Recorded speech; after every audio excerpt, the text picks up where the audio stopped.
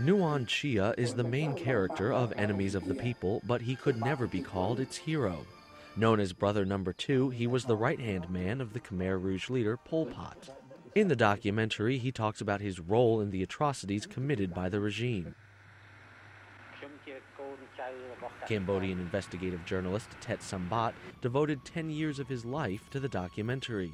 He says he met with Nuon Chia on the weekends for 5 years before Mr. Nuon agreed to talk to him. One day he told me the truth.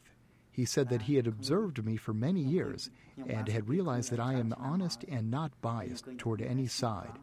He said from now on he could tell me all the decisions he and Pol Pot had made. Rob Lemkin co-produced the documentary with Thet Sambath. He says viewers will decide for themselves if they think Nuon Chia is telling the truth. Whether you believe him or not, it's very important that he should be allowed to give his version of events so that future generations can make a decision about what they think about these events. Thet Sambath also found the people who actually carried out the executions. He had to spend years meeting and talking with them before he could persuade them to speak. Sambath had a personal reason for spending so much time pursuing this story. His parents and siblings perished at the hands of Pol Pot and his followers. A movie made in the mid-1980s, The Killing Fields, gave a name that has endured to the horror that was inflicted on the people of Cambodia. They arrested him and then they took him to the rice field.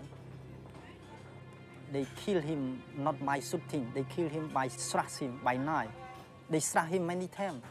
So the Khmer Rouge soldier, they stand around my father and then one man they jump and then struck my father.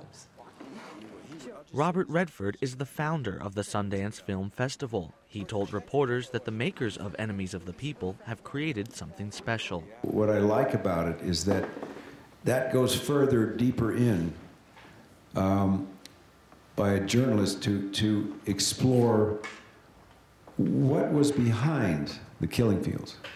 You know, we heard about the killing fields in that film that came out, but to cover the untold story, that's what always interests me.